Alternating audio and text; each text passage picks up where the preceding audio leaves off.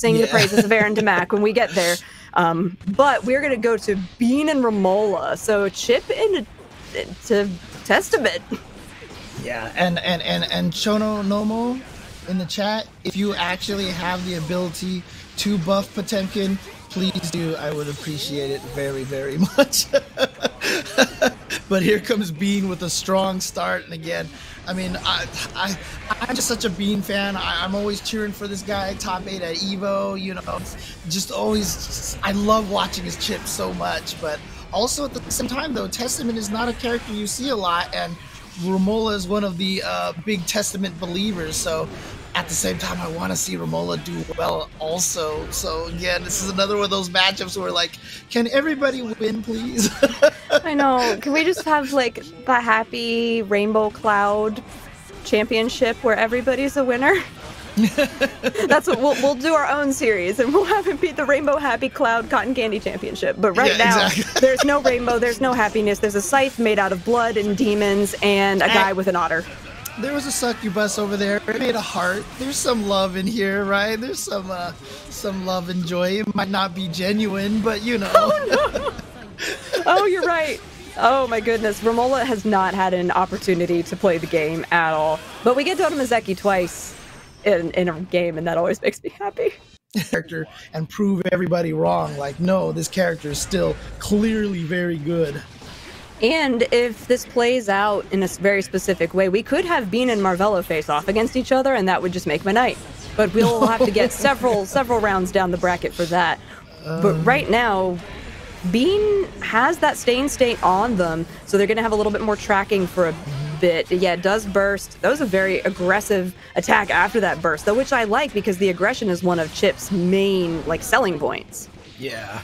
But I love the way that Romolla's been able to control that space. But as I say that, Bean just got in there and tries to go for the wake up super. I mean, that's the that kind of gives you the mindset of Romolla and Testament players when Chip gets in. It's just like, I hate this. I hate life.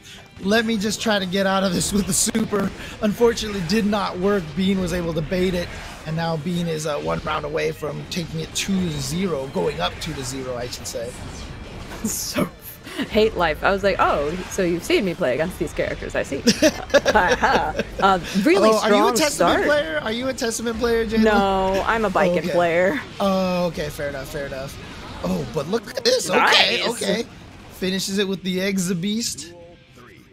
That was a really nice round from Romolla, really showing the strengths of that character. But Bean, like you said, really had this outstanding performance during their Evo run and has continued to impress, especially their confirms are so clean, their routing is so precise, and you just see that and you can't help but respect it.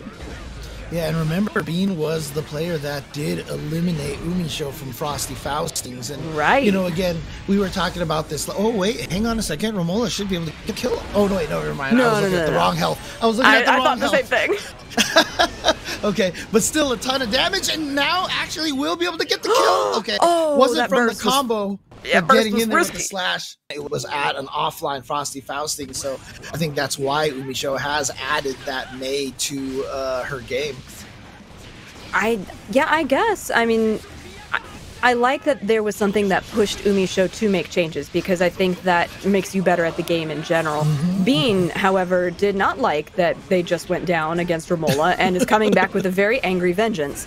And unfortunately, though, Romolla is so calm and collected and is so cool with the way that she plays, and really nice PRC to get out of trouble, and the teleport too. Such sneaky aggression. Oh, but then you talk to anybody who hates Chip, and what are they going to talk about? That jumpy. Get hit by that jumpy. You get hit by a counter hit on that thing, and then Chip suddenly has like 19 years to finish the combo, and yeah, it's such a great button to have. Oh yeah, it's so good. And now with the changes that Chip has to the horizontal alpha blades as well, that came with the patch in December, it's just like, I think all the Chip players were like, yay, rejoice, one of my best buttons is better. And yeah, here we go, the mix. and you know, the weakness of Testament and so many characters in this game. Not a lot of great ways to get out of pressure, but look at this. The Exit Beast right now causing trouble. What a PRC! What a beautiful reaction from Romolla. Yeah, normally you can't burst, obviously, when someone activates a super, but that's only if you're already in hit stun. And obviously Romolla was still in neutral, so easy escape for her. That was so smart. The awareness that Romolla has. Now, I know we were talking about historical context from other Guilty Gears, like with Peppery Splash and Hitachi. But you have to remember, Romolla has been playing Guilty Gear for a very, very, very long time and is incredibly aware of the system mechanics, not just from this game, but from a long line of Guilty Gears. And you can see the way she plays is just detrimental. Yeah, again, just easy matches. Everybody can go down. I'm going to take down Bean right now. That is the thing, is that this Series E is just, with every Series E, it's wild. You never know what's going to happen. And it can go any which way. The RC from Bean, but the kick did not connect, and that could have been a big combo, and unfortunately, it isn't. And then that gives Romolla the opportunity. Oh my god, that counter hit, though. Yeah, Bean, again, one of Bean's most powerful skills is just the ability for him to find the whiffs and sneak in and even get some punishes as well. But I've described Bean's style as like a yo-yo so much, you know, he just attacks and then he'll back off and then attack and then back off. But, you know, I think that lack of over-aggression is what makes Bean such a strong chip player. I agree, and especially because you expect that aggression out of a chip, but really great confirms they're from Romolla. Romolla understands the spacing of Testament so excellently. The throw into the RC, I was like, if you're not going to get the death off of the wall splat, the wall is certainly going to help you. And now, Romolla one away from moving on in the bracket. Yeah, we saw Romolla there with the anti-air canceled into the teleport. I had forgotten the succubus was even there, and it literally teleported Testament right there for that killing throw sequence there. So again, beautiful awareness by Romolla. She can take it right here with just one hit, and you see the range of Testament coming into play. Stay! Yeah. Oh boy. Oh gosh. Right, nice. Oh, no, it wasn't nice. I like the idea from Bean with the RC, but Romolla saved that burst exactly for that point. The succubi are there. What's gonna happen? Oh my god, you're just, ping pong ball. Such an excellent job from Romolla.